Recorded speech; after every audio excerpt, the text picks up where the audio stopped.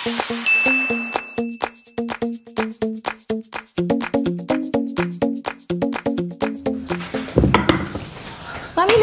what are you doing here?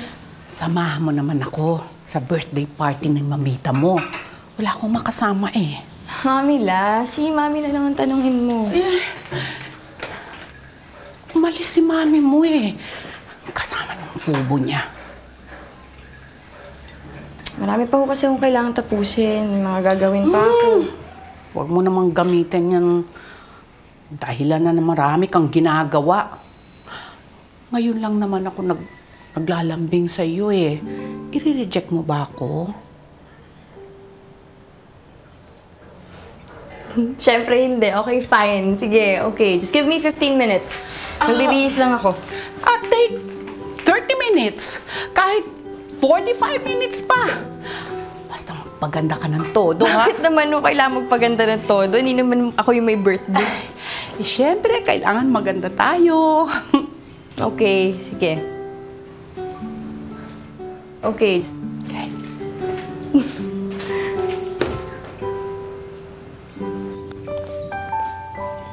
Ganda dito, Mamila. Good afternoon, ma'am. Hi. I am Josefina Lavides. Fenny Lavides. Oh, of course, ma'am. Everything is ready. Dumating na ba ang mga bisita? Ilan bang bisita ni Mamita Ruby? Parang ang dami naman. Whatever.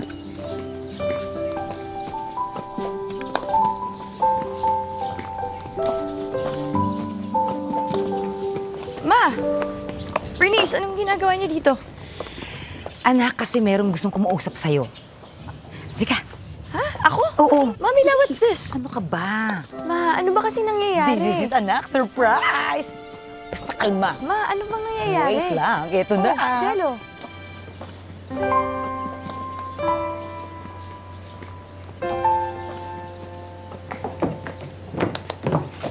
Migo. Hi. Hi.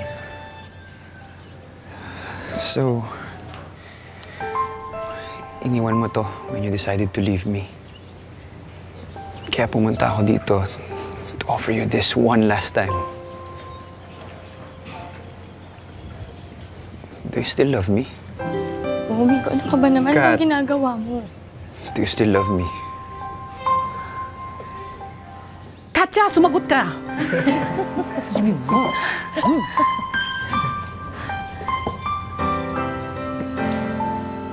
Of course. So,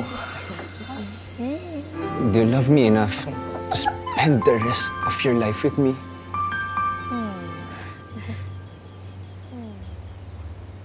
Yes.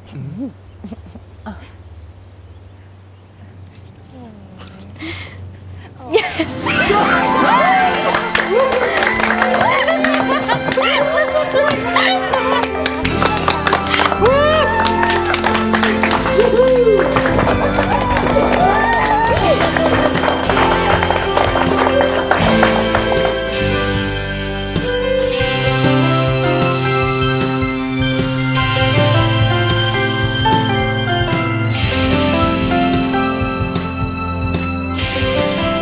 Ma'am, nandito na po sila.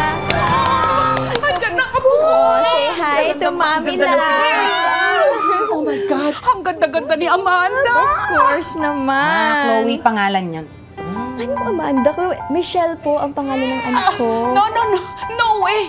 Amanda, maganda yun. Katulad ng pangalan ng nanay ko. Maantapang ng dating ng Amanda. Dapat soft, Chloe. Ako po yung mother of the child, so Michelle po talaga yung pangalan. No way. Namin. No. Kailangan Amanda or Nan. Ayoko yan. Kailangan Sosi. Amanda. Anak mayaman. Ma, dapat pang beauty queen. Parang Gloria Diaz, mga Chloe, ganun. Mga ganyan. Forget it! Magreklamo kayo sa NSO na igawa na yung birth certificate.